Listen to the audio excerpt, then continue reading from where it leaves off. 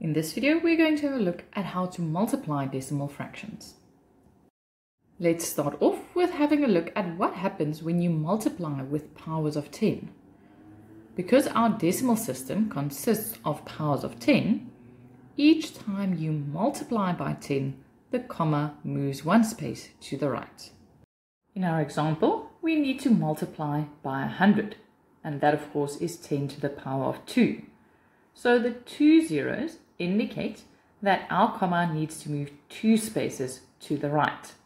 The final answer then, 463,9.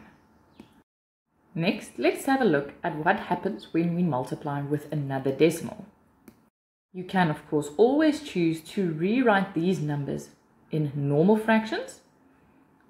And once you've done that, you can multiply the numerator, that will give you 28, and the denominators to get 100. This can then be rewritten as a decimal fraction, and that will be 0,28. Or you can choose to have a look at the number of decimal places that you have originally and add them up. In the example, each number has 1 decimal place, so in total we have 2 decimal places. This then also tells us that the final answer should have 2 decimal places because the original 10 times 10 denominators will give us a denominator of 100.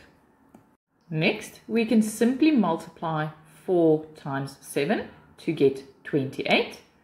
And because our final answer needs 2 decimal places, the comma won't be after the 8, but will move 2 spaces forward, and our final answer will be 0,28. In example 3, our values simply get bigger. So I'm going to start off multiplying the two numbers without any decimals. And for this, we're starting off by multiplying 526 by 3.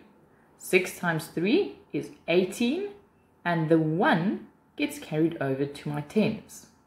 Then we have 2 times 3, which is 6, and adding the extra 10 will give me 70. And finally, 5 times 3, which is 15. Next, I'm going to multiply by the 10. Because I'm multiplying by 10 and not actually 1, I add a 0 at the end of my number. Now I multiply 526 by 1, which is 526. Putting the 0 at the end ensures that I'm multiplying by 10 to get 5,260. And now we can add. 8 plus 0 is 8.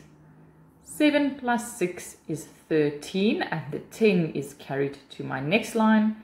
1 plus 5 plus 2 is 8, and finally 1 plus 5 is 6.